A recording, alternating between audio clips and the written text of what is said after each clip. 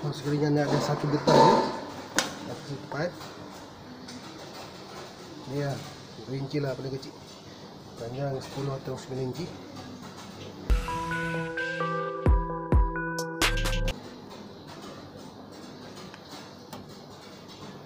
So ini adalah jarak biasa getah tu. Ini memang ngam lah, sedap. So yang anda ingin memberi cabaran kepada diri anda, letak dekat tepi. So ini akan kurang stabil dan goyang kerana nak bersenam sebelah sini je.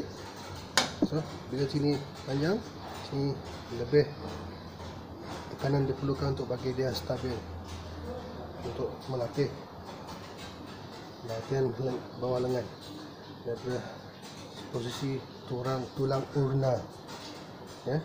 Dan nak di atas dekat radial division, letak pergi atas. So di atas ni perlukan lebih tenaga untuk menstabilkannya. Okay guys, kita belit dia supaya dia tidak tergelincir. Saya dah pegang ni 20, paip dah jadi licin. Anda juga boleh gunakan kertas pasir supaya dia tak licin.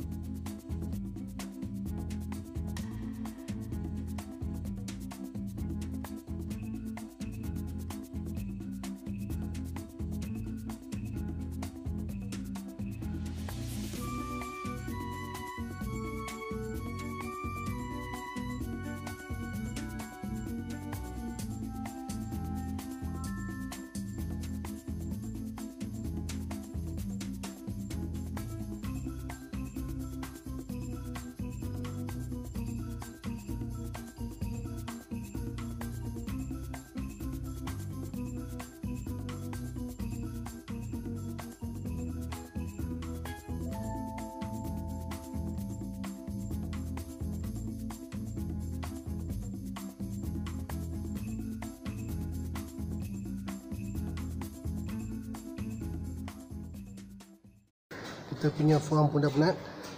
Sekarang kita nak berlatih tarik belakang. Tarik belakang pula.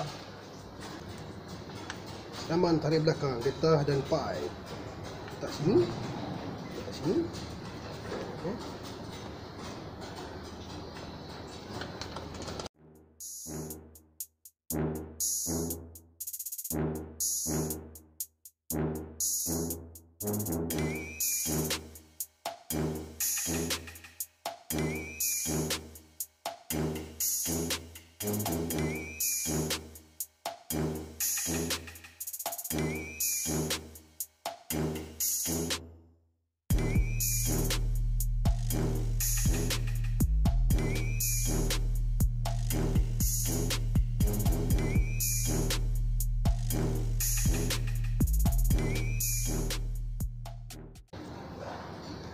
Kita gunakan getah yang paling berat untuk tarik belakang, sebab otot belakang ni dia sangat besar. Kita perlukan beban yang berat supaya ada rasa. Saya gunakan biru dan merah supaya lebih ada rasa jika saya.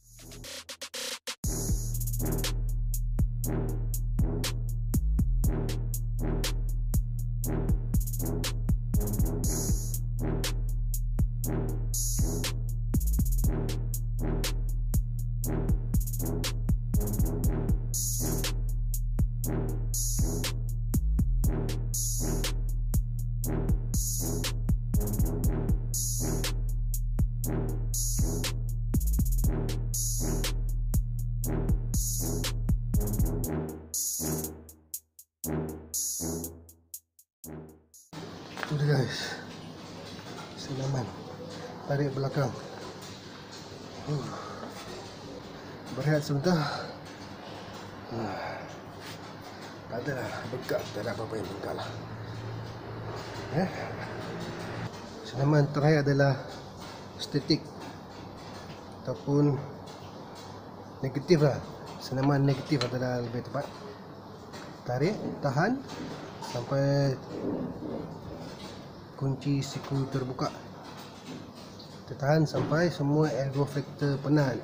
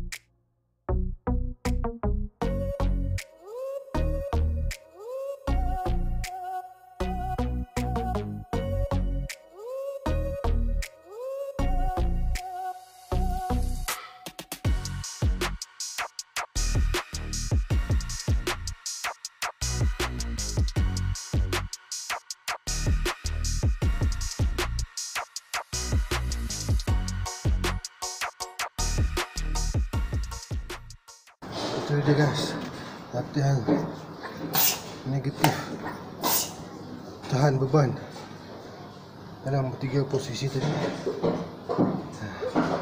Bicep, internal rotation, dan belakang. Saya punya kiri dah out, kiri saya wrist flexor out, monitor pun sudah out sebelah kiri. Tinggal sebelah kanan yang masih okey. Dan lemah sangat kiri saya ni tak kuat.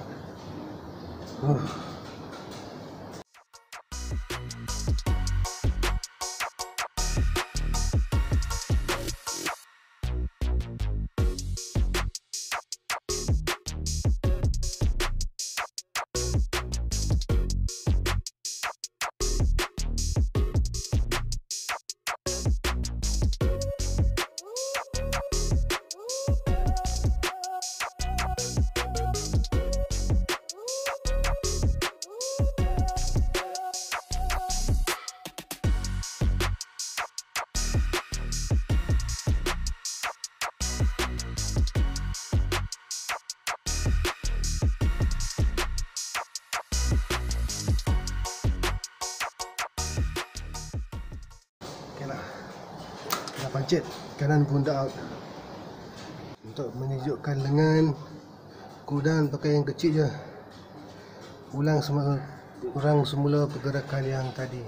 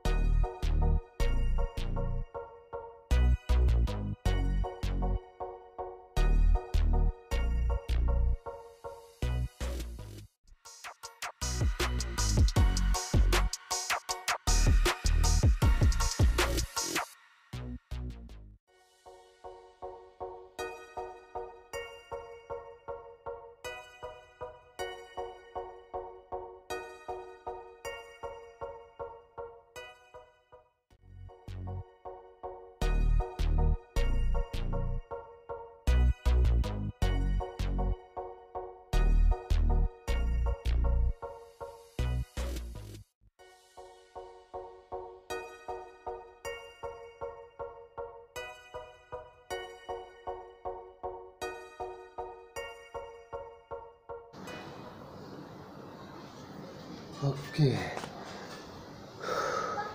Terima kasih guys dan girls kerana sudi menonton